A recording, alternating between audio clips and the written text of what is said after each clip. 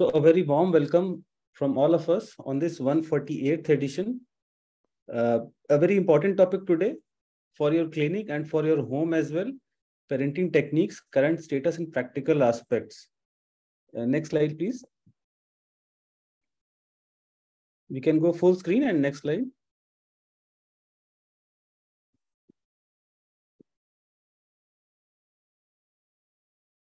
So the chairman of the program is Professor Dr. Tofan Pati sir. Sir will be joining shortly. So in his absence, we'll be starting the program.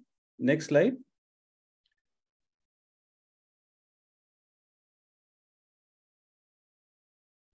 Next slide, please.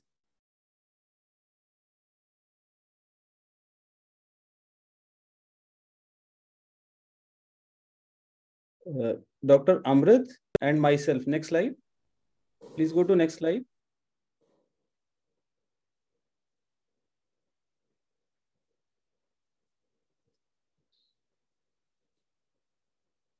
Shreya.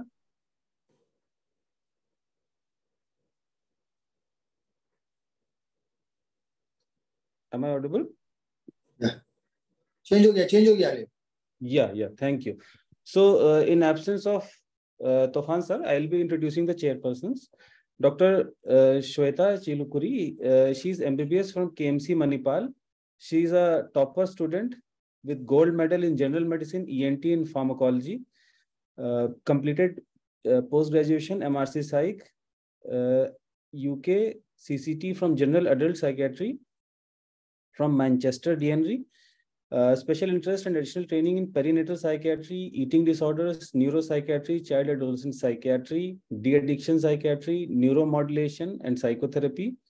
More than 19 years experience across various subspecialties, inpatient, outpatient, counseling and psychotherapy experience dealing with adult, children and elderly. Lead consultant at Asha Neuromodulation Clinic, Vizag, and visiting consultant at London IVF. She has multiple awards, research publications in national, international journals. She is passionate about evidence-based clinical practice, believes in accessible, confidential, and holistic care for all patients. Welcome, Dr. Shweta. Next slide, please. Thank you.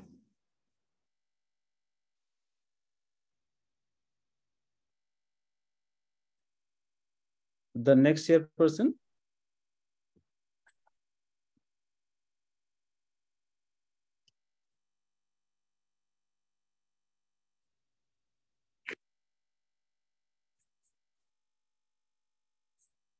Please go to the next chairperson of Abhinav.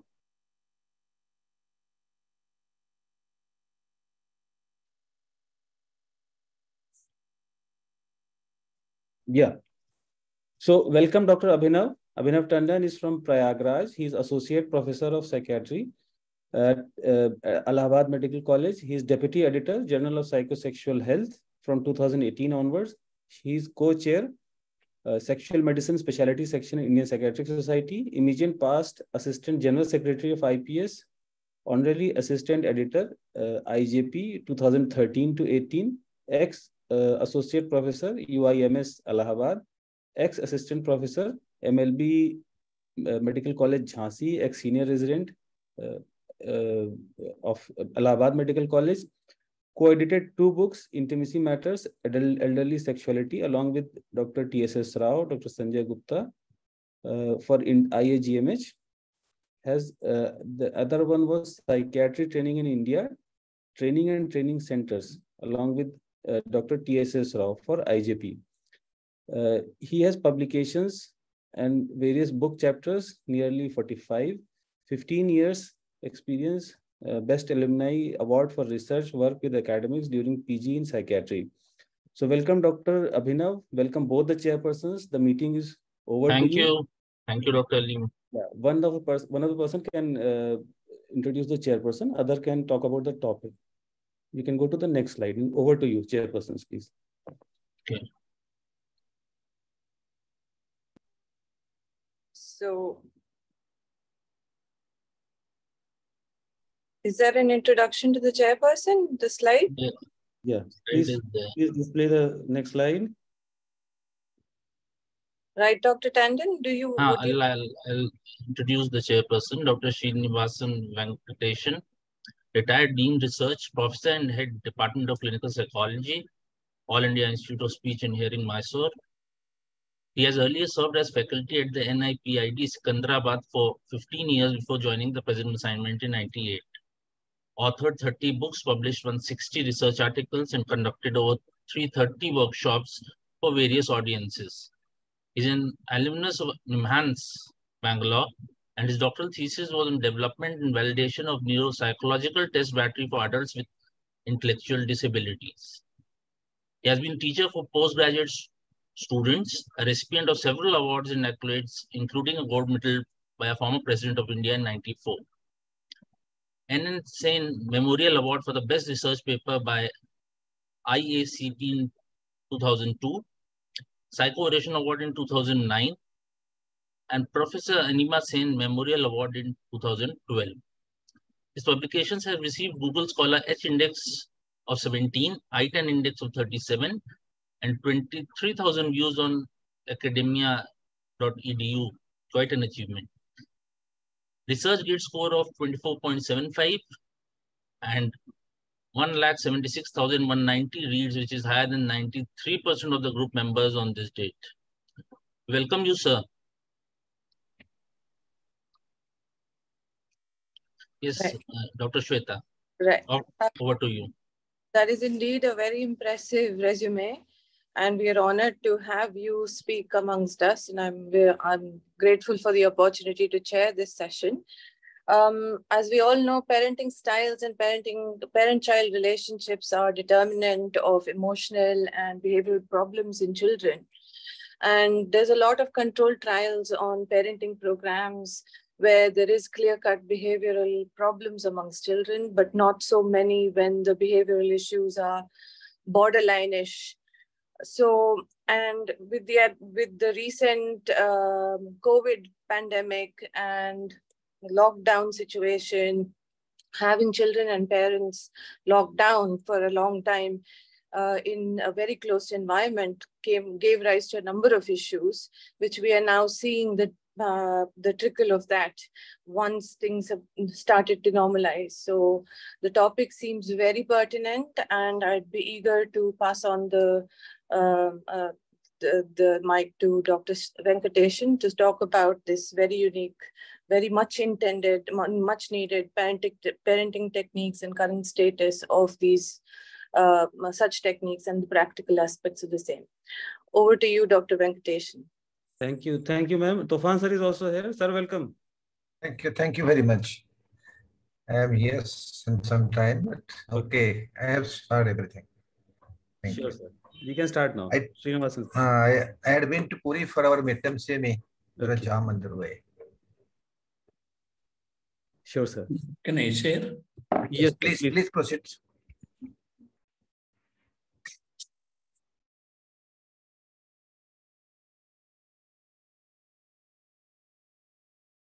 Good evening, one and all.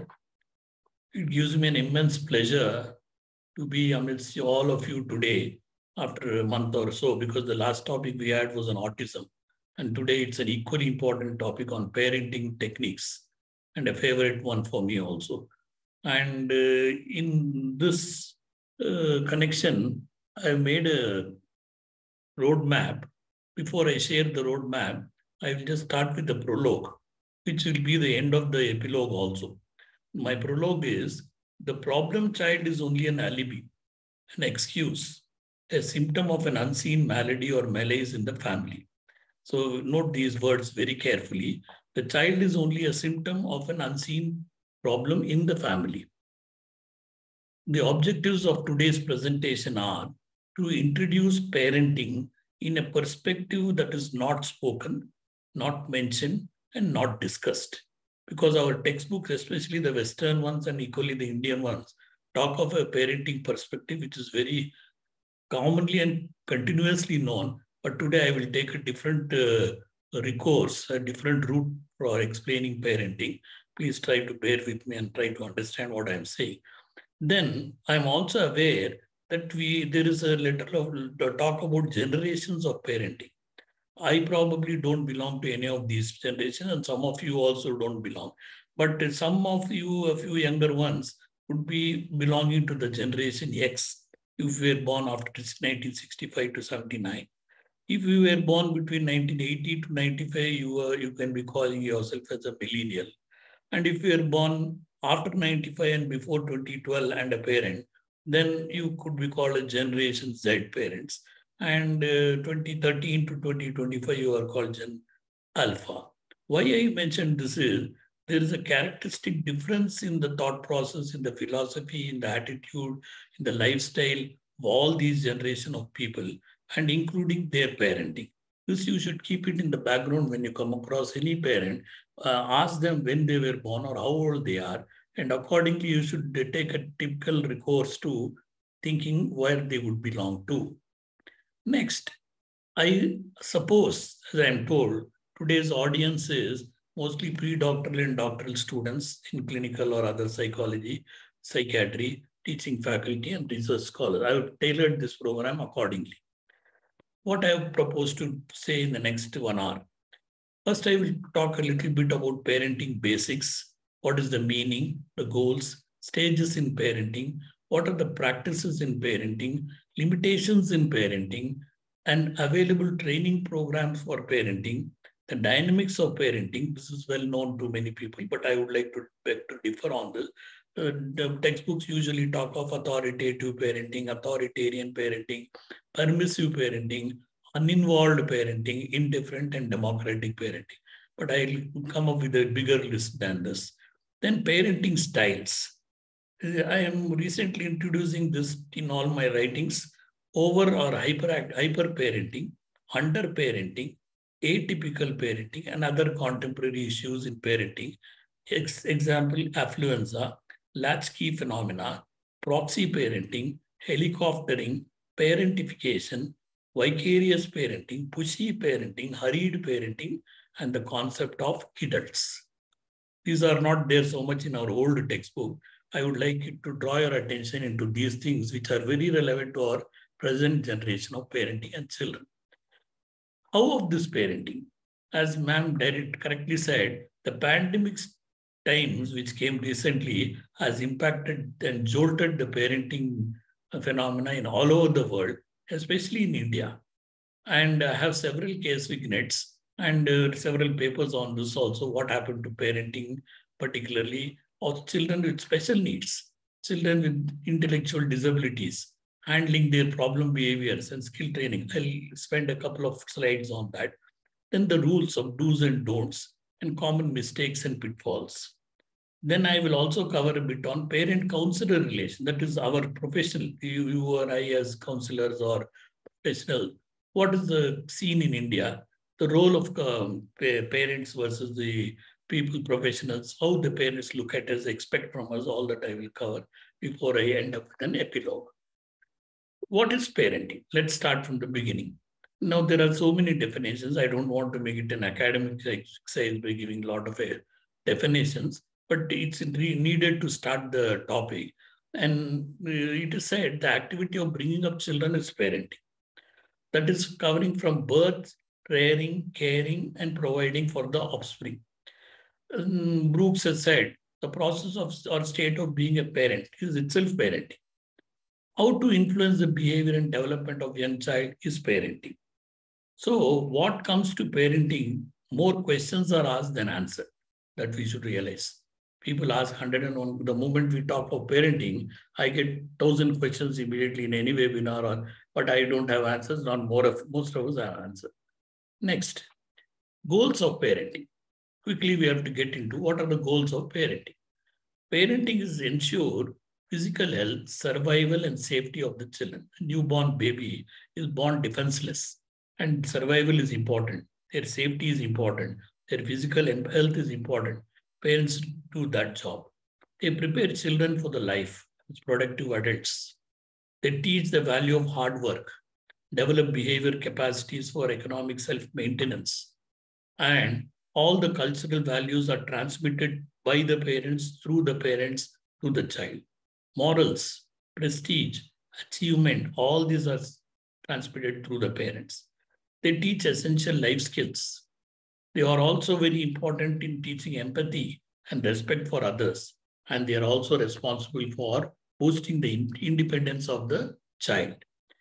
They also develop lines of communication, build good manners, and teach the children to own up mistakes, learn cooperation, and also learn competition, because cooperation alone doesn't work.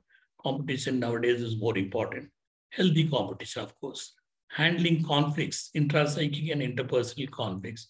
All this is very important. How to invest in relationships, how to spend money wisely. All these are parental tasks, I should say. Before we move further, let us also understand all parents are not the same, and all of us are not in the same stage either. There are various stages in parenting, and when you come across a parent or when you come across a client who's being tackled as a parent, you should understand that it's a dynamic process and what stage they are.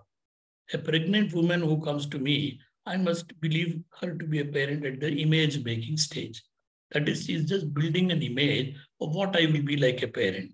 What will happen tomorrow if I become a mother? She's just in an imaginary stage. But when the same mother is handling a child of birth to 2 years, she is in the nurturing stage. And there is a wide difference between parenting at the image making stage and the nurturing stage. Similarly, when you have a 2 to 5 year old child, you are a parent of authority. That is, you have to direct the children 2 to 5 years. At that time, if you simply keep on nurturing, then you are missing a stage. Same way, when you come to 5 years plus adolescence child, then you are at an interpretative stage where you will interpret the authority rules to the child. That at that time, you cannot simply nurture the child and just say, do that, don't do that. You have to also interpret and explain the child why you should do that, why you should not do that. And later in adolescence, you grow over all these 4 stages and then become an interdependent. That is, you are interdependent along with the child and the parent. And at late adolescence and adulthood, as a parent, you move away from all this. But if you get fixed with any one of the earlier stages, then you are a wrong parent and the child is also at a wrong end. So in short, discipline is the most important thing in parenting at 0 to 5 years. Training is important at 5 to 12 years. Coaching is important at 12 to 18 years. And friendship is important at the 18 plus. So you should see the relationship between the parent and the child at what level and what age they are.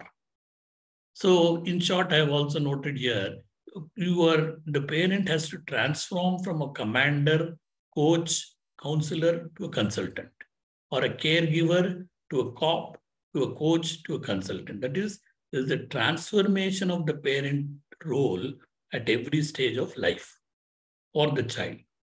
And they should move in tandem with the development of the child.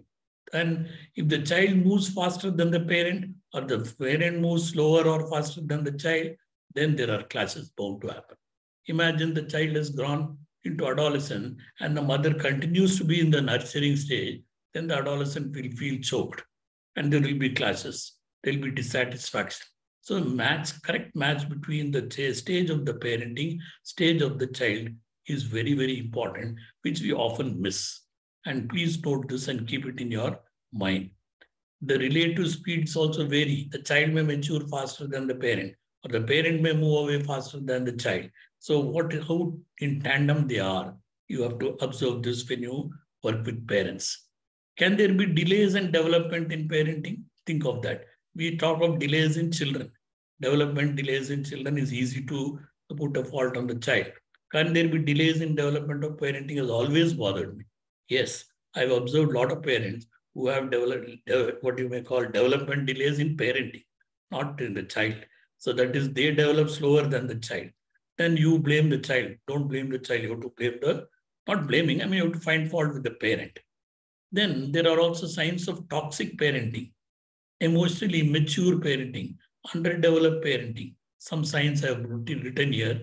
Keep a note on this. Put themselves before the child. The child becomes secondary. The parent thinks he or he is important. They are too rigid and believe that they are always right. Or they are too sensitive and reactive, not interactive, reactive, mind you. And they do not understand or they fear emotions of the child. or they are over-controlling or indifferent, or they may use drugs themselves and suffer from mental illness themselves, or they are too passive, too rejective. So if you come across such signs in the parent, beware that there is something wrong in the parent also. Don't always end up blaming the child. Include parent involvement, parent monitoring, parental goals, values, aspirations. These are all terms in theory, but it also works very much in practice when you deal with parents. And there are specific things that parents have to do when they raise children, which many of the Indian parents seldom do or not frequently do, like cheering, praising, smiling, but they may end up doing negative things also.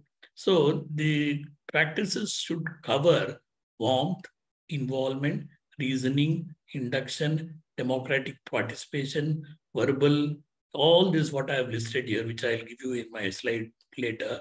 There are a lot of tasks cut out for the parents.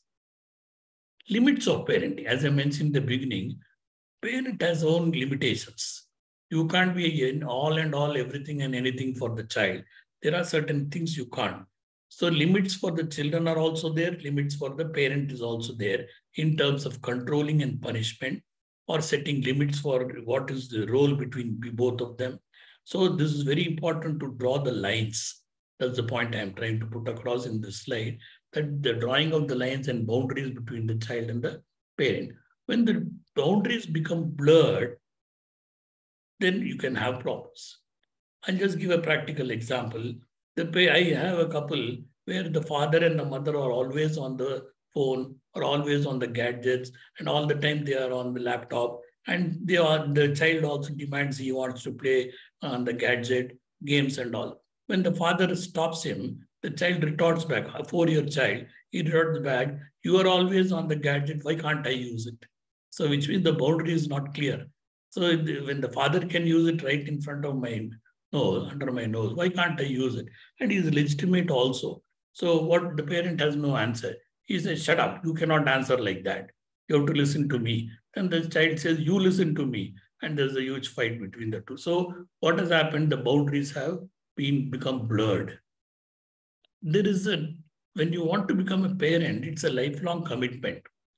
It's easy to become a biological father or mother, but to join as a parent as a commitment with responsibilities, rights are there, of course. There are also responsibilities, and you require to show warmth, love, affection. You have to have skillful communication. When you look at this list, you would wonder whether we all should ever become parent only. There's so many things that is required to be a parent. So, and culture is also very important in all this, which we will see slowly. Ma'am was talking about training programs.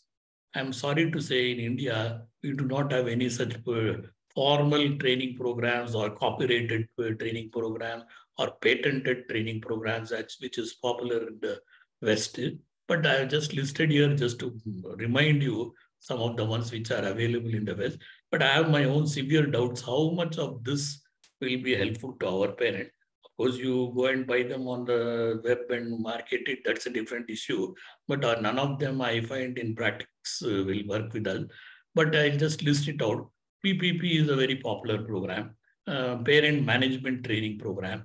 The Incredible Years, a well-known program, and a lot of research is being done in NIMHANS also using that in Indian setting. I don't know to what effect it comes. I'm very skeptical of all this packing foreign masala into Indian and selling it out here. That commodification is something don't like. But what to do? Some parents demand, we want that. Parent-child interaction therapy, defiant themes. These are all some of the packed programs available in the West. And they are all manualized. Some of them are hands-on. Some you have to go and attend there, be there, spend time, which our parents can ill afford also. Now I come to the next section. This is from the old textbooks and even some new textbooks also. We have all read this 1,000 times.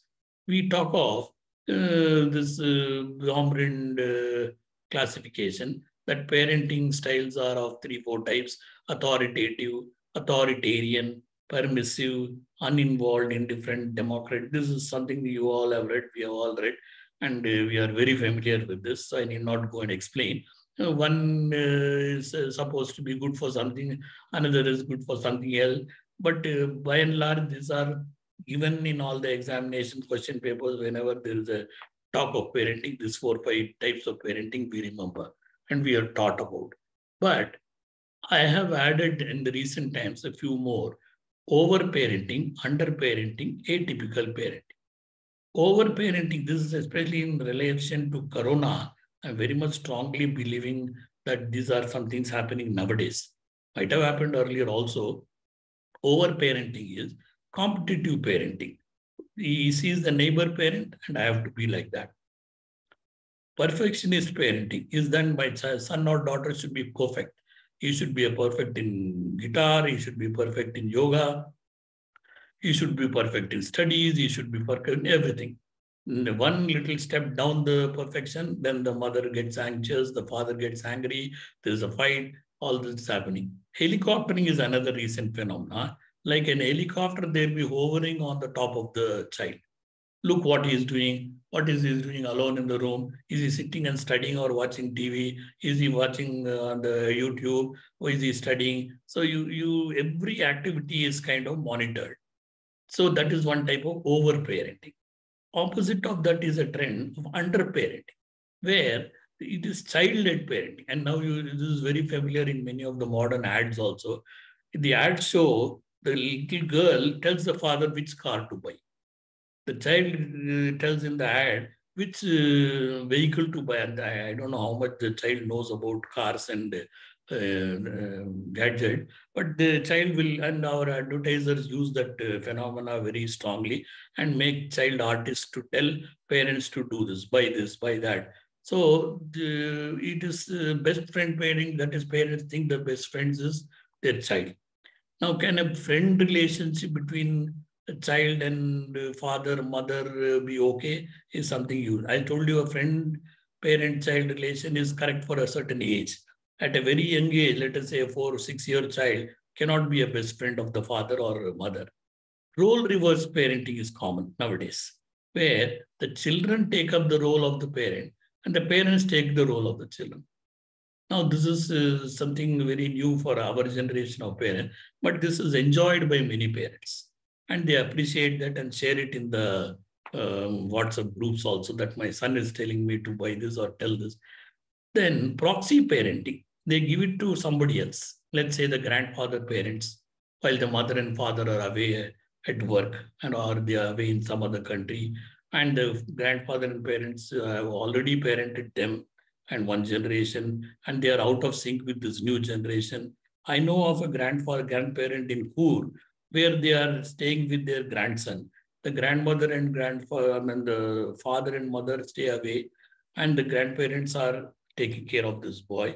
And in Kur, the boy is given a separate room on the first floor with all the attachments like TV, everything. And what he does in the top floor, we don't know. And he comes to eat in the bottom floor when the grandparents cannot climb the top floor. And he is up there. And only for eating, he comes and then goes and sleeps there and does what you. No monitoring. Then I ask, who does? It is left to him what he wants. He does it. So, which means this kind of weekend parenting is very common. I know examples of where the father is in Dubai or somewhere. The mother is here looking after the 2 kids. And what happened? Every weekend, the father phones and says, how are the children doing? Did they create any behavior problem? Then he scolds on the online scolding. And the children know very well he won't come here. And once in a year, in the last 2 months, he comes here, takes them for outing, enjoys, and the children feel very happy when the father is around. And in the end of the outing, the child says, father is the best parent than you, mom. And probably the mom has to struggle the whole year. And in the end, the credits go to the father. And he provides them also. And they feel totally uncomfortable having weekend parenting, online parenting. Think of all this. Atypical parenting. Nowadays, teenage parenting is also not uncommon. And the estranged parenting, when both the parents are fighting for the custody of a child and one blaming the other. The child has become autistic because of you, the father says. No, because you didn't leave the jolly, he has become an autistic child. So the parents are fighting and the child becomes a puppet in the hands of both. And court cases happen. And I go around here and there in the court trying to support the child. And the parents are trying to influence me to take sides and tell the judge that the child should go with me or go with them. So a lot of legal issues are raised because of the parents fighting. And the child has to suffer in the end. Single parenting is another big phenomenon. I need not explain much on that. Same gender parenting is also happening nowadays. So don't mistake for that. Hyper parenting or over parenting, you can have these forms where overschedule the pack of activities. In a given day, the parents make the timetable and pack it so much that the child has to do everything. He has to go get up at 4 o'clock in the morning, go for walking and jogging. 5 o'clock he has to attend Surya Namaskara or yoga. And then 7 o'clock he has to eat very limited breakfast. Then he has to go for a morning tuition. Then he has to go for this, that. Until the end of the day, till he hits the sack, the 101 things he has to. And everything he has to do perfect. And the parents feel I have given everything to him and he has to return it with the same equal, which he may not do many times. Competitive parenting, I already mentioned. One parent sees another parent. He has brought him one bike. I should also buy him bike. He's been put in some special class. I'll also put him in a special class. So these are all certain forms of parenting. You should be, I've written the publication is there. Go through that and see what are the examples, case vignettes on that. Underparenting or hypo-parenting, where you lay off, you give free range to the child. I had already mentioned where there are role reverse, best parenting, ideal parent. The parent says, he's just bindas. Do whatever you want. I won't interfere. You want to do this? Daddy, can we have beer together? Oh yeah, no problem. He's just a 14-year boy. He says, no, because of you, he is very liberal father. He feels he should have a drink with the boy and he won't shout at him or he won't scold him. So that is in a sign of their being very liberal or friendly. Over permissive. Proxy parenting, that is, they allow somebody else to take up the parent, an uncle, an aunt, or a distant relative. So these are different types of parenting. Hypo-parenting, we also have reparenting, as I said, grandparents. I gave the example of a grandparent redoing the parenting, what he did all his life. Weekend parenting, online parenting, submissive or subservient parenting, new age parenting. So the list is going on and on like this. Close to psychiatry, you would have parents who are having paranoid parenting. Not that they have a paranoia, not that they have a mental illness, but they are always suspicious. Narcissistic parenting, they're those tendencies you see. So these are some examples of parenting of that type. I already mentioned all this. Other contemporary parenting issues you should be aware of is parenting by proxy, by elder siblings. So sometimes the elder sister takes up the role of the parent and looks after the younger siblings, and including the parents, she is that's called parentification, and she becomes a second parent to everybody. Latchkey kids is a phenomenon where at evening the child comes after school from 4 o'clock to 8 o'clock in the evening. Nobody is at home. He is alone or the child is alone and he is left to fend by himself. What he does, or where they go, whom they talk to, no supervision. And that is by force of the culture they have to be. I already mentioned about helicoptering and parentification. Affluenza is a modern phenomena where money is flowing nowadays. Everybody has a lot of money. There is no short of money in India, at least. A lot of money is there. Everybody can afford everything. Well, if they ask one thing, they can give 10 things. If they ask for an ordinary chips packet, they can buy a branded chips. If they ask for a small shoe, they can buy a branded shoe. Good. And this kind of an affluence that is there is also changing the lifestyles of the children as well as the parents. And parents give everything and children get whatever they want without any effort. And sometimes even as a bribe. So they all want to become adults quickly. And that is where I use the word kidults. And you find a lot of advertisements also show them wearing a mustache and talking in the ad as though they are adults. That is called kidult phenomena. And they will be advising what dress to buy and all. Vicarious parenting is when you forget and put the interests before your interests or before the child. So these are all phenomena which must make you think a lot what is happening to the parenting in the contemporary times. Or do our old textbooks serve any purpose now? Is something I'm also seriously thinking every day. I suggest you also do that. As in the introduction, we were told, COVID-19 has brought about a lot of changes in parenting, especially in the new generation. And you find lock-in, lockdown, self-isolation, quarantine, disruption of routine, all this we are all aware of. And those affects what has happened. And on the one side, we've been telling children, don't use gadgets and all. Other side, we have been giving them gadgets to attend school or having a remote class. So the children are equally confused. Morning, my mom said, don't play with and afternoon, she says, you sit with the class or a remote class or for a coaching. So you find all this is, and especially children with special needs, I have found lots and lots of confusion in the children of what is being said, what is happening. My mom and dad say one thing, but they do one thing. And some of the practices at that time, like use of masks and all, hardly the children can see faces. They have to struggle understanding the other people's emotions. Schooling was not there, or suddenly schooling was there. Suddenly syllabus is changed. So all these are very tough on children with special needs, particularly. And there is also communication has become, so in one of my recent studies, I found social communication and play schools, particularly play skill, were terribly upset in all the Corona kids. In the stage of that Corona time, 3 areas that were strongly affected were communication, especially expressive and receptive communication, social and play. Their self-help and other areas were fairly better off. COVID has brought into focus the double mission also. Parents have to face their own troubles, anxiety, stress, as well as the anxiety of their children. That's why these forms of parenting emerged. Play materials and leisure time activities were very minimal. Very indoor activities were there. Structured attitudinal barriers were there.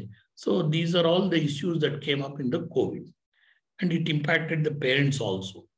Their efficiency got down and their distress increased.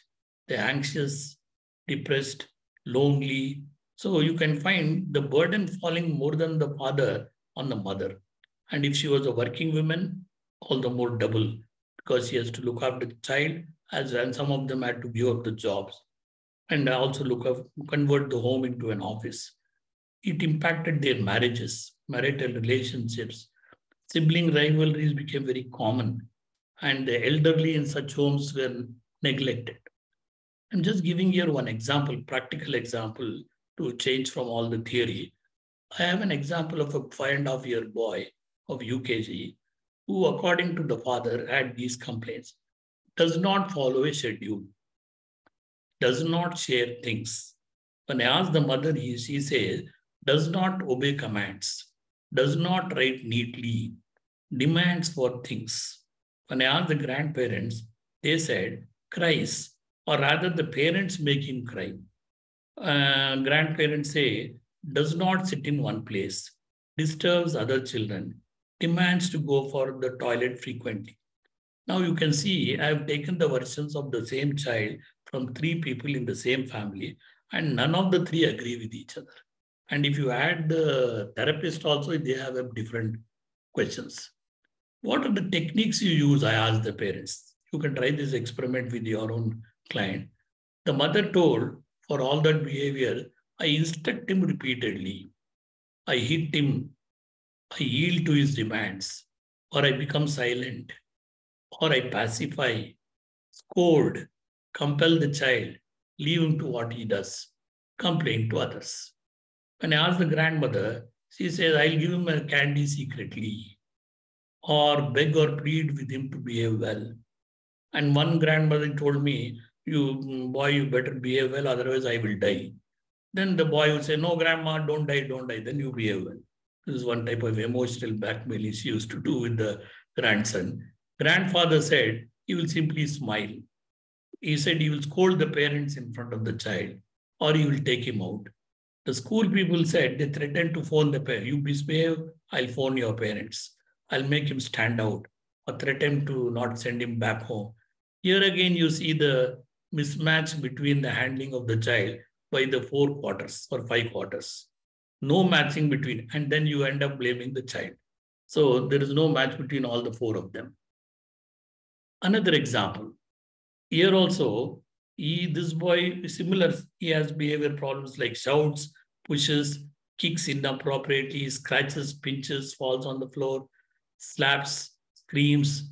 At school, one type of behavior problems. At home, it is another. And when he is denied something, when he cannot verbalize something, when he is hungry or sleepy, that was the reason they say. So this kind of an analysis gives us what techniques you use. I asked in the second case. They said, we distract attention. Look there, look here, or ignore him, or look the other way, or give in to his demands, hug him, raise our voice, say, I am not going to talk with you, but the next moment they'll be talking to him. They give toys to play with, they take him out, they separate him with other kids, or they simply don't do anything. They sit and lecture, they lock in the room, insist to say sorry, or scold. You can see the big list is there. All these are tried by the same parent for the same boy over the same period. Now imagine you as a child. What will you understand of all this? You will end up becoming totally confused. You observe the parent for 3 or 4 days, and as they reported, if there are so many techniques if my parent uses against me, the child is likely to be. And now the question is, who are we to blame? Parenting versus problem behaviors. Behaviors in children can be divided into 2 types: skill behavior or positive behavior, problem behavior or negative behavior. So we are always talking of problem behavior only, but there are also skill. They're teaching what good things are there and also stopping from the so-called bad things. Both are learned, mind you. As behaviorists, we believe good behaviors are also learned, so-called bad behaviors are also learned because they benefit the child. The child cries, he is given a chocolate. When next time he will cry, why? Because he wants a chocolate. The child cries, the mummy gives a whack. The next time he stops, why? Because he is given a whack. So I'm not saying giving a waiting is the solution. So what happens after the behavior makes the child continue or not continue. So we have a behavior modification program. Some other seminar we can work and talk about it in detail. What should happen before, what should happen later, what are the antecedents, what are the consequences. This requires a separate long seminar. But in this whole scheme of things, rewards play a very important role. In handling children, for example, we have discovered, or not we, as psychologists know, that there are certain functions every behavior problem serves. Children misbehave because they get rewards. The child cries because he or she gets a chocolate or for getting attention. Bangs head because everybody looks at him or somebody picks up. Escape, that is, he can escape the burden of doing something. In order to avoid something, children misbehave. So these are all the rewards, and so the behavior remediation program has to be according to that. And when you use the techniques also, the technique should be used consistently. Not what you use and what the mother uses, what the grandfather uses, but everybody should use the same technique constantly, immediately, and with clarity. And you should never reward the problem. This I will do in a separate workshop if you want it on handling behavior problem, but just suffice it to say that a lot of things parents need to do when it comes to the behavior problem handling. That's what I mentioned, 2 types of behavior. And most important in this is these 4 rules. There should be clarity in the use of your rewards or punishments. Means tell the child, you got this chocolate because you did not cry. We are taking you out because you did not do this or you did this. Consistency across people, across time, across places, across events.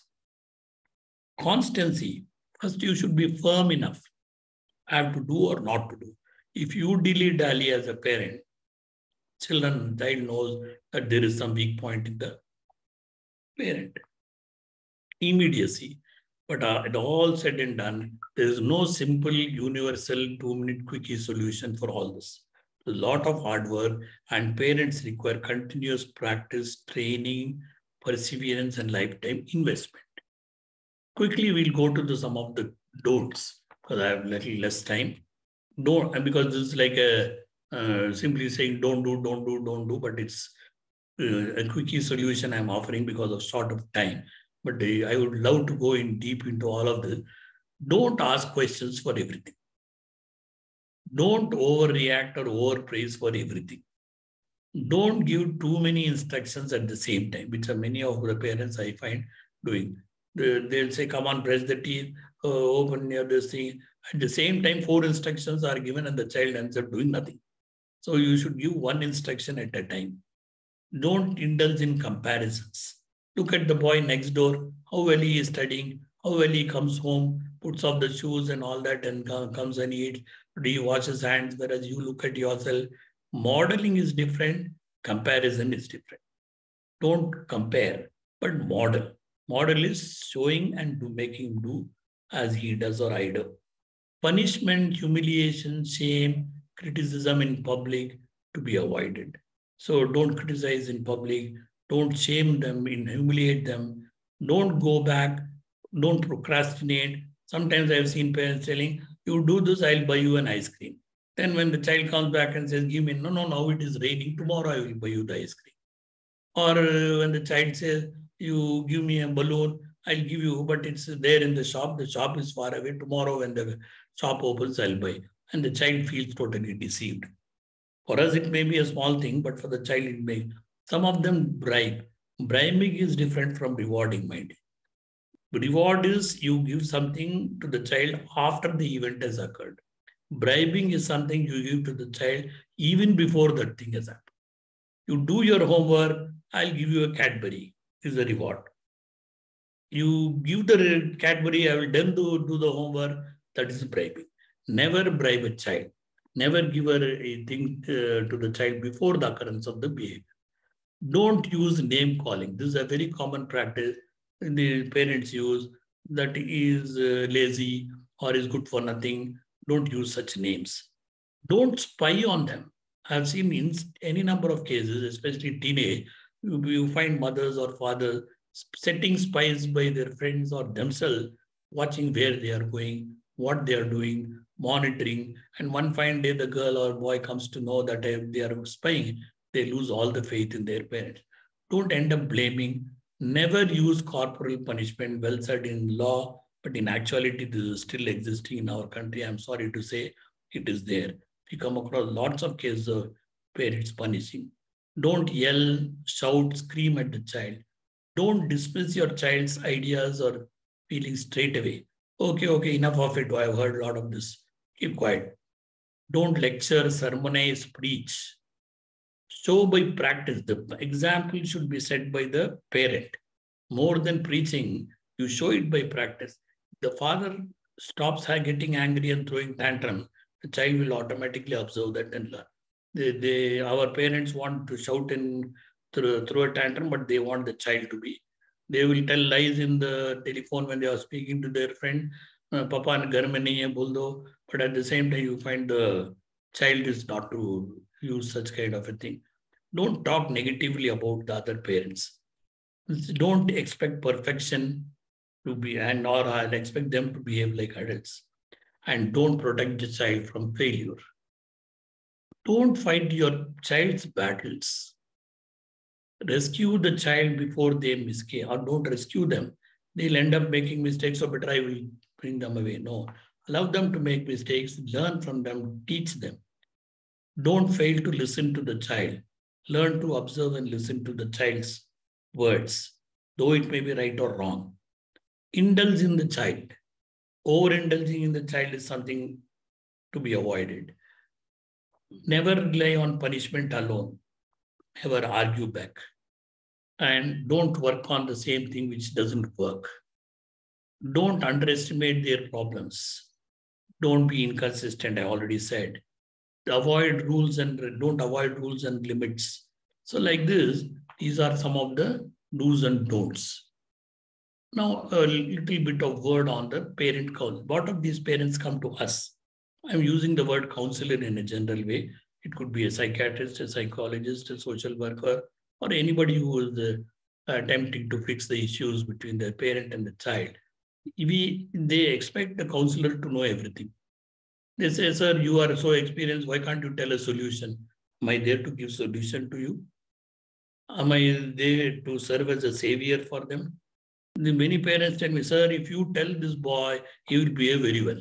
If you tell 100 times also, he won't listen. It may inflate my ego very well that I am a great man there to tell the boy. But I am not man to do that. I am not supposed to do that. But that is not the thing we have to incorporate it. And so we are not there to tell and act as a savior for them. Then shopping behavior. Many parents I have observed keep shopping from one specialist to another, here to the, astrology, palmistry, magico-religious meetings, all sorts of things they'll be trying to just solve the problem. And some of them have superstitions also, very tough to handle that. For example, I had a parent who I remember who told me when a lot of behavior problems were there, I said, have you ever thought why your child is having so many behavioral issues? I asked the mother. She said, this boy is having a Krishna dosha. It means Lord Krishna has come into his body. Baby Krishna is there. That is why he is misbehaving. So that dosha, if it goes, our Guruji told he will become all right. Then did the Guruji tell you what is the solution to remove that Krishna dosha? I asked. He said, no, every week you give him daily butter. Butter therapy will work and he'll become all right. So the mother is trying giving butter. This is just an instance I'm just giving you on the hilarious side. But this is truly cheap. And such a parent, if I talk of behavior modification, Watson and Pavlov, what she will understand. So I have to get into her ways of explaining. And finally, I convinced that. And sometimes elder grandfathers and grandmothers, they tend to ask, sir, you are saying are you married? How many children you are having? What are your children doing? First tell me that. The grandfather wants to know whether I have brought up my children better. And if they are also having some behavioral issues, am I the right person to consult for them? See, this is something in the Western thing, they will say you should not disclose, self-disclosure and all that is very importantly talked about there. In India, this is a very common thing. And I respect that. And I'll have to answer that in an honest way. Otherwise, if I tell one thing for the other, that means I will fail in my task. But I really don't know what the Western books would say for self-disclosure of this. And we have tried everything, sir. It has failed. This is the last thing I'm coming to consult you. If your thing also doesn't work, that's the end of it. We are going to all commit a suicide and die. Now, this is the threatening note they come to me when they come with the child's behavior problem. Because they have shopped enough. And when after discussing some session, they tell me nobody has told anything like this. You are the first person to tell everything like this. I don't know, they would have told the same thing to everybody else also. But the point is, they feel it's all very bad. So some say, why don't you try hypnotism and cure him? As though hypnotism is a magic that will solve their problems and the child's problem.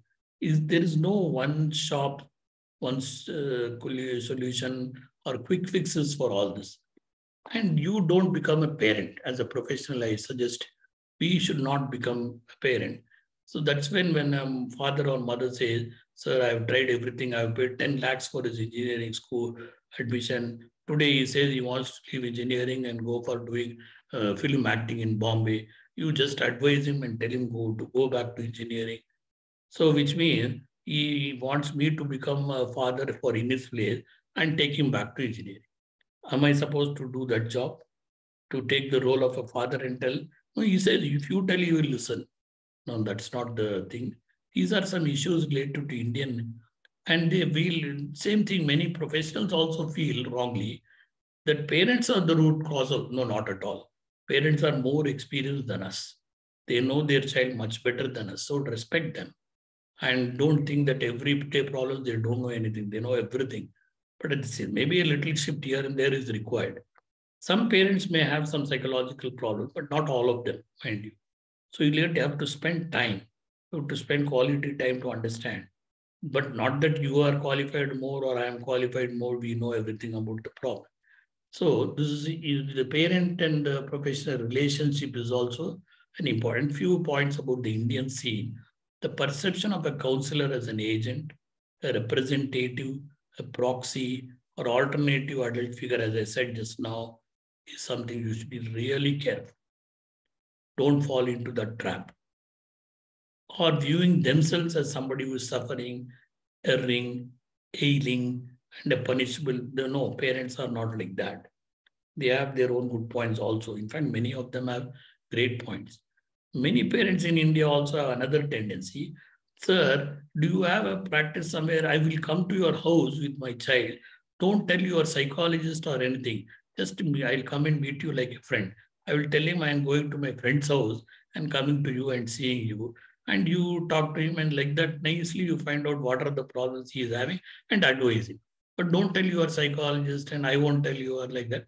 And if you tell like that, it may work. I said, why don't you tell that I am a psychologist? No, you should not know. If he knows we are taking him to doctor or treatment, he'll get angry. So which means they want to keep everything shrouded in secrecy.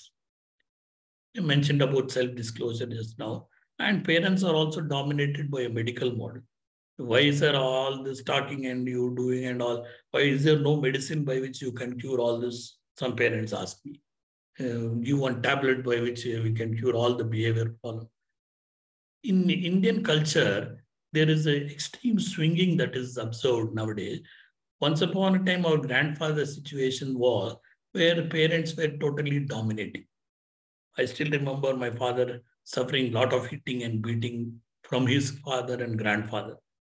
Then, whereas now my grandson is overprotected or over-permitted. So that was a time when they were hit, beaten, punished for every small thing, and they were slaves in the house, something like that. And now the parents are slaves. At 12 o'clock in the night, the child says, I want to get a cycle. So, or a sports shoe. I remember one case where at 12 o'clock twins were there. The twin boys at teenage, they told their parents, we want a sports shoe just now. It was 11 o'clock in the night. No shops were open. They said, if you don't buy a sports shoe just now, we'll jump from the second floor and commit suicide. Then the father phones me from somewhere and says, what should I do, sir? No shop is available. Or then he went to the shopkeeper's house, opened the shop at 11 o'clock, got the pair of shoes for double the price, gave it to them, and thought he has solved the problem. So when it starts with a small chocolate or biscuit at one age and ends up into something like that at a later age. So the culture shapes and hopes, so these are all there. So you also keep in mind all these cultural aspects. Rewards I already mentioned. Rewards are things or events that happen after a behavior and that makes that behavior happen again and again. Rewards are needed, but there are rules of when to give rewards, what to give reward, where to give reward, where not to give reward, how much to give reward. This I have already told is a separate talk we need to incorporate in a lecture.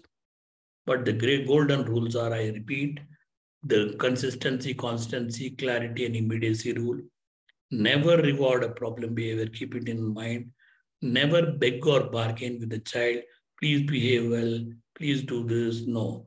Never use spanking or physical punishments. Never catch them doing bad. Rather catch them doing good and praise them. Always better to praise them when they do good things than punish them when they do bad things. Reward non-occurrence of problem behavior than punish occurrence of problem behavior. Avoid comparison, although you may be well-intentioned.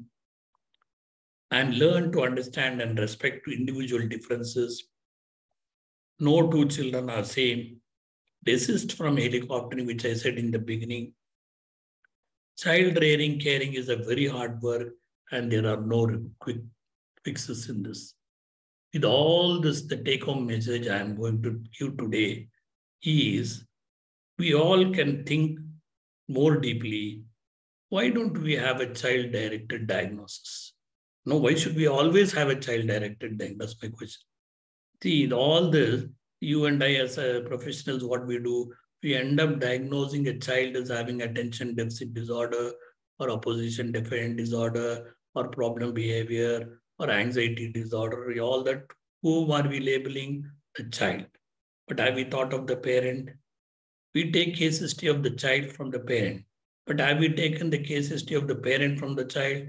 Is something you should think about. Do we interview the child and diagnose the parents? You should think about. No diagnostic classification exists for the parents, but there is a diagnostic classification system for children. We have the ICD, DSM and everything. My contention has always been, why don't we diagnose and have a system for parents? Why are they above? They are not better off than anything. Children often are a symptom of a pathology in the parent. There should be a classification of parenting. No parent skill training schools are available, as I mentioned earlier. And diagnosing parents, and this is what I have argued in my 2020 paper I have given there. You can have a look at that. My epilogue, almost time is coming to an end, is my favorite quote is this: when my grandfather dug, he got gold. When my father dug, he got books. When I dig, I get a bomb. And when my son digs tomorrow, I only hope he does not end up getting skulls and bones. But it looks like it is happening like that only. And the only thing about parenting rules is that there aren't any. And that's what it makes it so difficult. And my two favorite quotes are, your child will follow your example, not your advice. Prepare your child for the road, not the road for your child. So with these words, given the very short time, I think I will take off. For any more questions you have, clarifications, with also a note that we should meet more often to discuss. Here are some my immediate books are there. Many, as I was told in the beginning of the introduction, these are my very recent books related to children and parenting. In fact, all my books are related to children and parenting. This you can even buy through Amazon or Flipkart and all. You can have a note of this. So the parenting caselets is a book, just 200 rupees, which is a narrative of all the examples of cases that I am seeing every day. So I have reproduced that only ditto from there. You can get a number of cases. And some film producers also approached me saying you can make movies out of each caselet. I felt it is true. They can be done. And Toys and Plays in Children is another edition, which has brought about nearly 100 plus toy activities, play activities for children. And most of them all revived games which have been lost in our culture. So things like Gilli Danda and Kabaddi and so many others also, Five Stones, all activities which we used to play in our childhood. I made an inventory of that. That is there in, and how, which age, what children should play. So these are just two examples. So with these words, I'll stop here. And thank you very much for listening to me for well over an hour. Thank you. Thank you so much, sir. Thank you so much. It was a mesmerizing, excellent, brilliant lecture, brilliant presentation. And I must admit, I was feeling referential a bit at times. Are you talking about me and myself as a parent also? So thank you so much, sir, for such a practical presentation. Perfection is parenting. I was feeling over to chairpersons for their opening remarks. Then we can go for discussions. Sir, you can stop the screen share so that everyone is visible. Excellent presentation by sir. Such a vast and huge topic. And the best line was, there are no rules. So session is open for questions and remarks. Off to Dr. Shweta for her comments. Well, I think this is indeed been an amazing presentation, very true to the title and very, very true to the current pressing needs of parenting these days. I think for me personally, you've batted sixes with your introduction and epilogue. Child is a symptom of the family malaise and malady, not anything else. That's really something that we can all relate to in terms of our clinical practice. In other things, like the terminologies like affluenza, kidult, things like that are very apt to the modern age parenting that we see right now. And lastly, your comments and your observations about parent-counselor relationships that we face on a daily basis is very, very true in India. And it's some of the biggest challenges that we face as professionals dealing with parents coming with problem children. Right. And to add, the best comment was preparing the child, not the road. I think that's what sums up the whole presentation. Correct. Right. Thank you so much for that. I think we can hand over the floor to the organizers to take questions if we have time for them. Yes, ma'am, we have some time for that. And sir, before that, there are too many requests for you to come back again. So next week. So if possible, next week also we can do. I think we can all second that. We can take another session next week on anything you tell, because a lot of demands are there. Will it be the same topic? Same topic will be boring. No, some other good topics, sir. You are the. Otherwise, you can go deep into the same topic. I think you mentioned something about a follow-on workshop. Maybe that would be quite. No, problem behaviors is something we can do. Problem behavior identification. That is a very serious topic, because in this I put the problem behavior a little part of this. Problem behavior identification and management, home management. But you should give me a little time before I give the next session. But I will do it, don't worry. Sure, sir. Sure, sir. Yes. Sure, sir. Any questions, clarification? Yes, sir. Many questions, clarifications there. Sir, first let me put some things in order. Talking about there is a problem in the child. So in management, how do we manage the background? So in background, you said you have to bring the parents, grandparents, caregivers, teachers, everyone along on the same sort of platform or a thing. So the thing is how to broaden this horizon, because how actually to do it? Because then you have to contact with so many people. How do you do it in your practice? This background thing. How to do is some question I cannot answer in a jiffy like this, but you must do it, because child is just on in the hands of so many players are there. It could be a driver in the van also. See, we have come across instances where children have been abused by a school van driver. And there are instances where a school Aya also gets into trouble with the child. It could be a neighborhood boy. It could be a dadagiri in the classroom. I remember one boy who is in UKG or class 1 who refused to go to school. He developed what we called a school phobia. And when I investigate deeply into it, I found this boy was not having any school phobia or anything. His classmate, he was a monitor of the class, and his job was to note down those mischievous boys' name and tell the next teacher who was coming to the class, that this boy was talking in the class or that boy was making faces, and the teacher will punish those children. And once it so happened that the other boys, they started showing dadagiri, don't report anything to the teacher, and bahar aa jao, dekh lenge, or something will eat you and all. This guy became very jittery, and he said, I won't go to school. He started having school phobia. School phobia is an explanation for the threat he felt with his peers. And when I told the father, look, your child is feeling threatened by his classmate who has threatened him to kill him, Then the father started laughing. What a small boy will do for him. His classmate is also, what will that fellow do for this fellow? I said, no, for you it is not a threat. But for this boy, that's a real life and death question. You must understand and empathize that issue.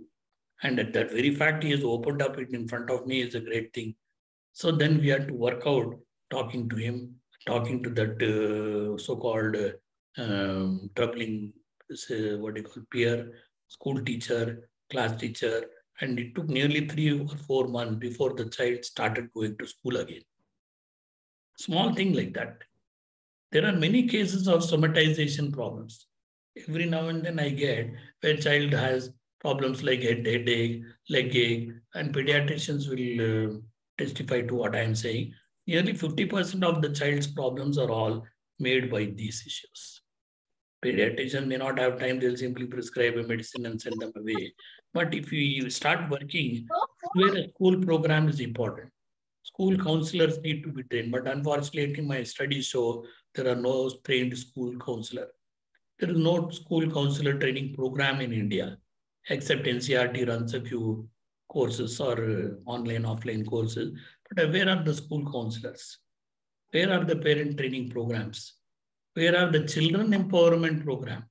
How many children know that they have a right to complain and whom to complain, where to complain, where to complain about good touch and bad touch, or do anything.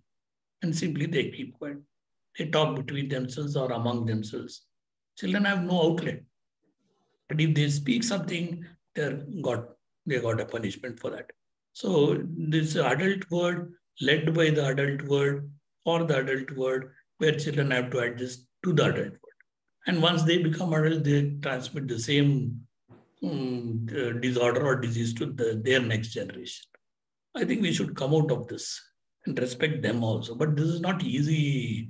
It's easy to say like this, but it's very tough to stand in the feet of the shoes of the children. Think like what they think. Talk on their behalf. It's a very, very need of the hour. So I feel we should have a holistic, or we should have a mental health team. And really, I mean, in the real sense, not paper pencil teams and all. Even international schools and all claim that we have a team and all. But I don't know how much of them we really have. Okay. Thank you, sir. Sir, a question from the chat box. If the parents are fighting in front of the child, so how does it complicate things? Very much complicated. Because you are giving a wrong model. You are fighting, and the child will definitely learn that. They may not fight, and the child might not fight. Sometimes it might fight in front of the parent, but it might retaliate back somewhere else. Or it might show up in the form of a body symptom. Or it might get fears or dreams of being hit or beaten or something. So the psychosomatic problems might be a indication. It could come out like a body symptom. Then again, they come back rushing to you, and the parent will say, give a treatment for the boy. But the root cause is that parents are fighting. I've had many instances where parents are fighting black and blue, hitting, beating, scouting, scolding. There's no peace at home. And the child can't, his child is almost intimidated, shivering when the father comes home drunk. The evening, 6 o'clock to 9 o'clock or 10 o'clock, the house is, so he prefers the father dies. And many times he tells his mother secretly, when will father die? He's asking. Not that he hates the father, but the point is the situation is so grim like that. He can't open up anywhere. These are some instances when you give space to the child, they will open up. And how much time you and I spend, that is the one thing I always used to do. When parents used to come, I used to send them out and sit with the child for more than 45 minutes. And with the parent, I will spend 5 minutes. Then the mother will come, sir, I've been coming for 8 sessions, but one time also you didn't talk to me as much you are spending with the boy. I said, the problem is with you. So you have to get to know from him only. No, but don't believe what all he is saying. He is a ruthless liar who the mother tells about the son only. So which means there's a lot of issues, parent, they don't share. We need to spend a lot of time with children. And how many times we work with the siblings? We had a project on sibling. So it's very important we treat the special child, okay? But have we treated the sibling? grandparenting, grandmothering, neighbors. Sometimes we need to work with neighbors also, because they are also part of the whole scheme. I mean, it's a whole systemic issue. It's not just the child alone who is seen in front of us. That's the point I'm repeatedly highlighting. I think the particular problem with grandparenting is what you mentioned earlier about parent-counselor relationship. They always seem to have a very undermining attitude towards people in our shoes, the counselor's perspective. What do you know? How old are you? Do you have children? And that's something that's really hard to get through sometimes. We have to accept that to some extent. I think we are also at fault. No, I told you the example of a grandmother who came and asked me I get asked a similar thing, so I could relate to that. You wouldn't believe me. She became a ardent fan, and she brought 8 to 10 children later, because I used to ask that mother to come for speech therapy. The child had a delayed speech. And the grandmother came fighting with me, saying, why all the time this mother is not cooking, doing anything at home? Every now and then she says, I'm going to speech and hearing, and coming here. What is the secret relation between you and that mother? She was shouting at me. Then after the child improved, you believe it or not, she brought 8 or 10 children in her neighborhood and said, whenever you have a speech problem, you go to the sir. And they used to refer through me. That's the thing, right? This is the sort of thing that will work out if they engage. Definitely. If we engage and if we model them with patience, I finally won over her heart. And that grandmother brought so many children cases, not for me, but for the institute and the betterment of it. So I think they need to believe what we are saying. One who believes in religious ways, and the same I told the Krishna Dosha example, where they believed that giving butter or something will cure the child's behavior problem. Quite natural. But I never felt offended. I said, you continue giving your butter, but at the same time, you do what I am saying also. I should not feel offended that you're not listening to me. So, sir, I'll talk about a case I saw today. Sir. One of my close friends called me up urgently. His son is in a Sainik school. He has joined school 20 days. Sainik school is the army type school. So he was doing in a very good public school. And today, suddenly from the school, a call came that your son is suicidal. He's in 6th class. So please come and take him. So parents immediately rang me up. They came to me with their son. The father came with his son. And while I was talking to the son, he appeared a little depressed. And it was a little tough for me to accept that somebody can talk so frankly about, I'm not feeling good. I have no motivation to study. I have no motivation to play football. Football is my favorite thing. Everything he was talking about, lack of motivation. Then I took the son out. Then I talked to the father that your son is talking all these things. He told he's a little manipulative. The call came from the school that he had told somebody that he will go and hang himself in the shower if his parents don't take him back. Because most of his batchmates are, they wake up at 8 o'clock, Sainik school somewhere where suddenly he has been pushed somewhere, where he gets up at 4:30, even though class is at 7:30. And he was telling, I miss my parents, I miss my elder brother, I miss my friends, I am not feeling good here. You could empathize with the whole feelings of the guy. And the father is telling that, he has told to us that my friends tell me that if I cut my hands, your father will come and take you back. So that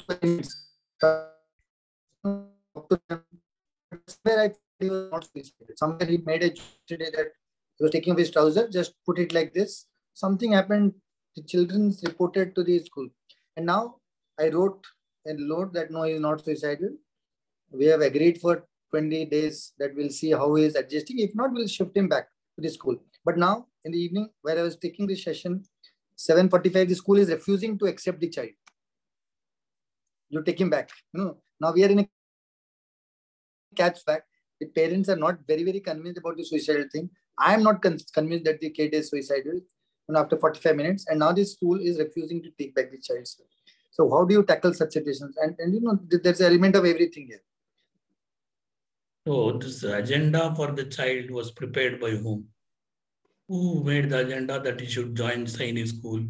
Who made His father. His father. I talked to the father. Why did you make him join there? What was the thought process? But the child prepared. He gave the entrance, and it's not easy getting to a Sainik school. Sure. Somewhere the child did not know what comes in a Sainik school. Exactly. He has entered it, and I talked to the teacher also. They told that 90% of kids 15 days after admissions are like this. They're little down. They're homesick. So the whole agenda was prepared by the parents. His sixth classer. The kid will not understand what is there lying in the future. So how do we go about such kids? And we get a lot of now. This is a very classic example. Till 6th class, which means around 10 or 12 years, he is in a different environment. He has not been under any regimentation. He has not been in the regimentation of a Sainik school. I know out of it is.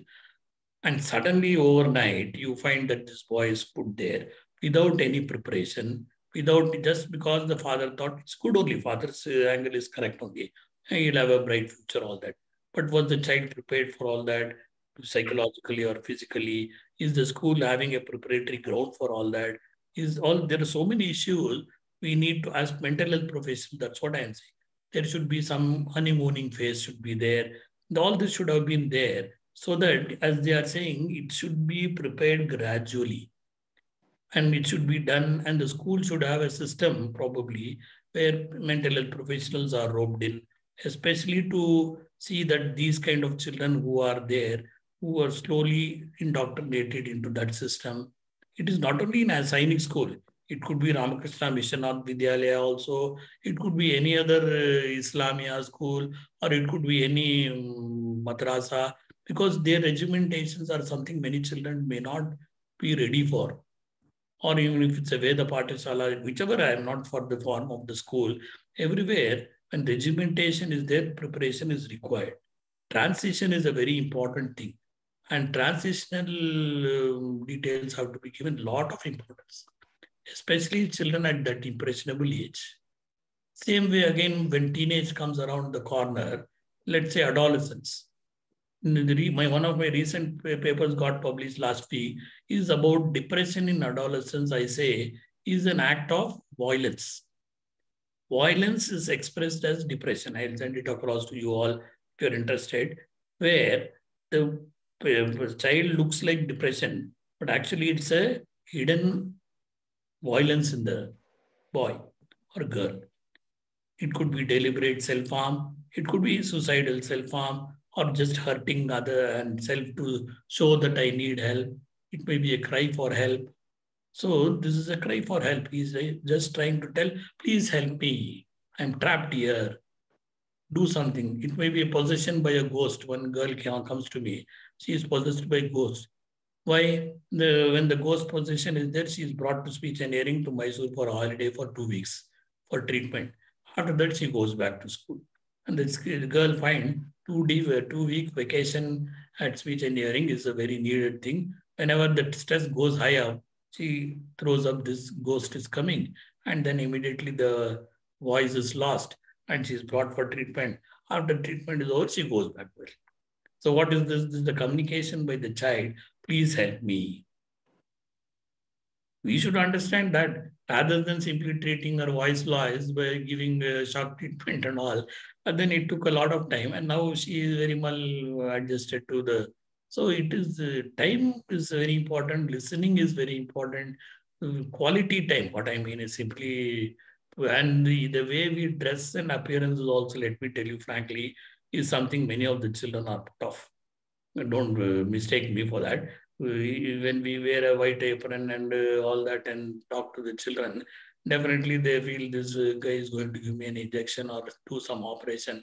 The approach itself is very intimidating to these children. So that appearance, and they should look friendly. And if you act too friendly, the parents say you are being too friendly. Don't be like that. Be strict to her. They will start dictating to us. You behave like this. If you give a little talk like that, then she will take advantage. Many parents tell me how to behave in front of their children.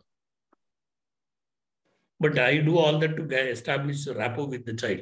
And they come up with all their so-called secrets then only. And that when we tell the parents, some of them cannot digest. But it requires a honest interaction in all this. but it's quite a challenging job, not so easy. So it is very common change of school issues. For many reasons, they go for change in school, either from a board change from CBSE to other boards, state board, or they have transferred somewhere else, where in a new school and a new environment, the child has to adjust. So how to deal with those issues? Change of school can be very depressing for some children. Yes. Now here one question is the change of school a cause or a consequence? The change of school is the cause of their problem behavior, or it is the consequence of this. So sometimes what happens, because the child misbehaves, as a punishment, they are changed school. School tells you take him away. That is more depressing to the child. As a cause, the child we cannot handle. Who cannot handle? The teachers cannot handle, the school cannot handle. Not that the child cannot handle, but you also think the child cannot handle your teachers. The child cannot handle your syllabus. The child cannot handle your classroom. And he has a different learning ability. Not your learning history, geography, but he's good in drawing, he's good in painting, he's good in music.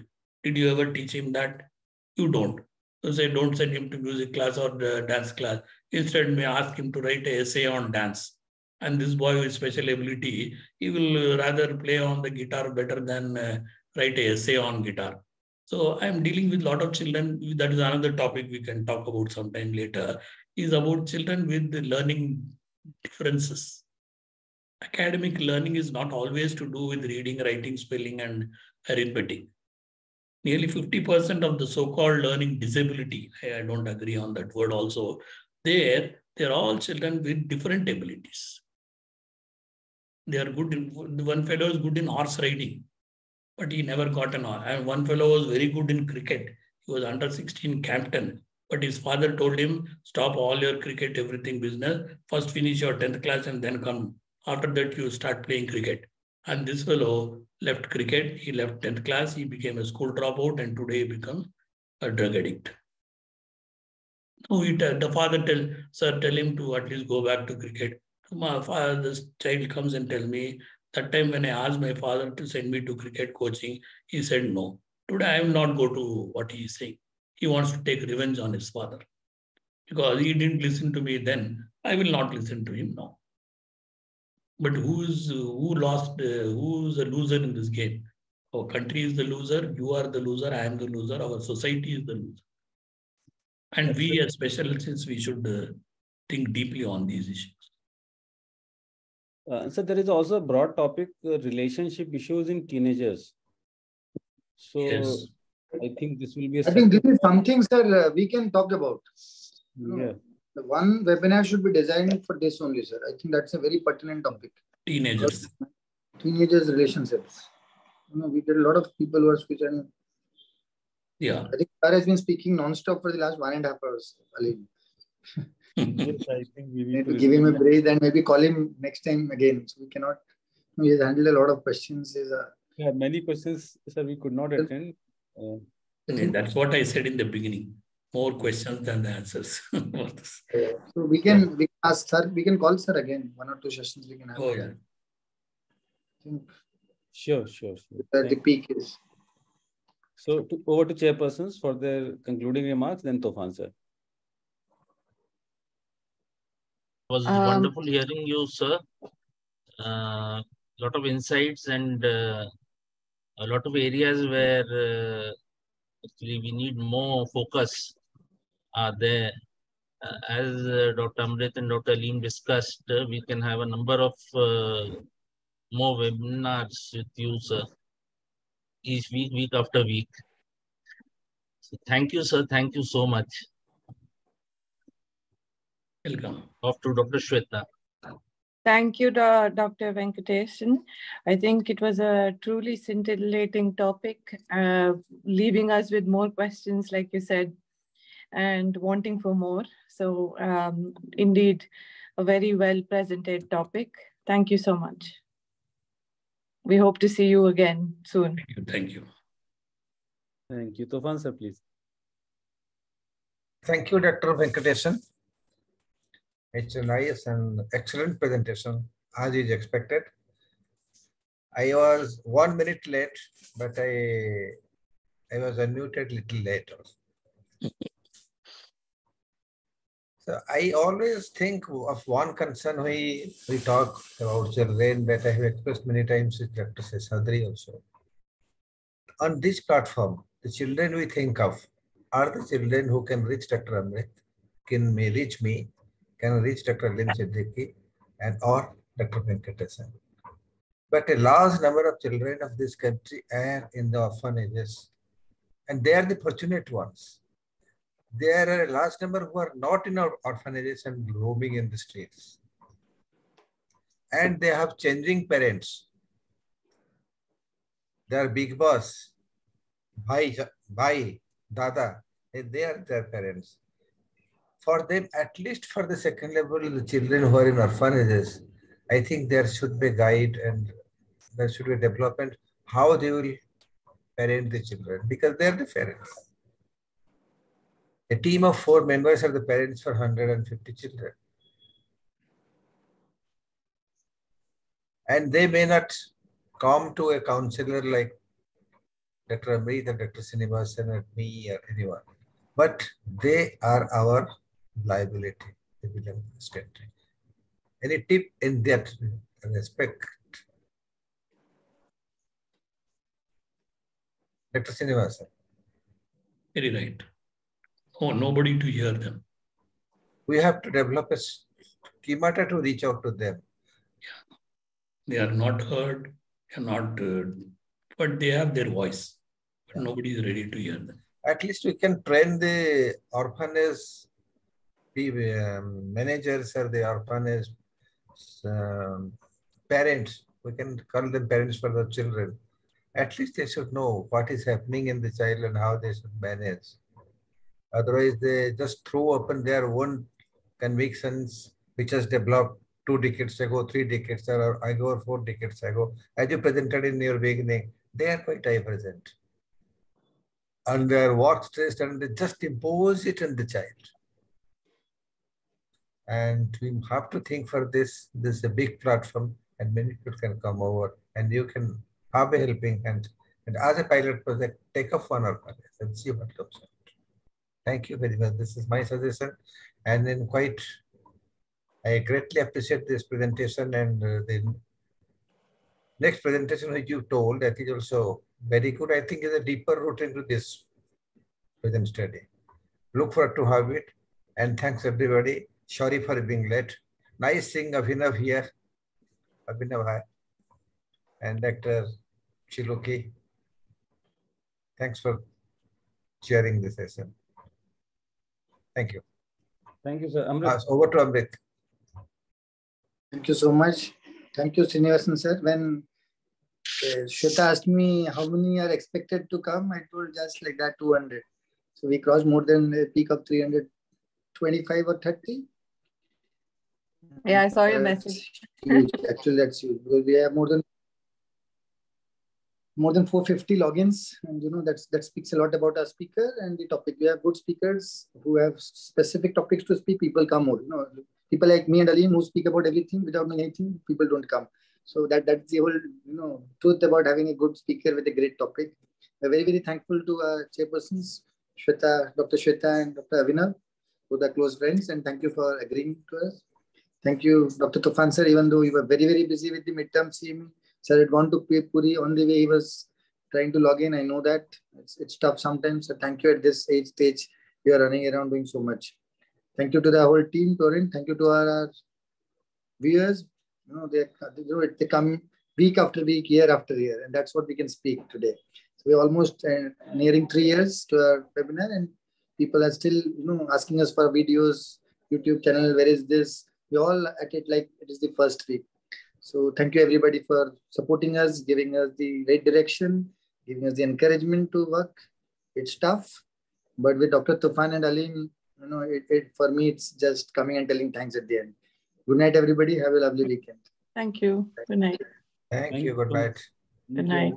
Good night. Good night. Good night. Thank you. Good night, sir. Thank you, sir. Good night. Thank you. Thank you. As not much later, Alim. Yeah. Yes, sir. Closing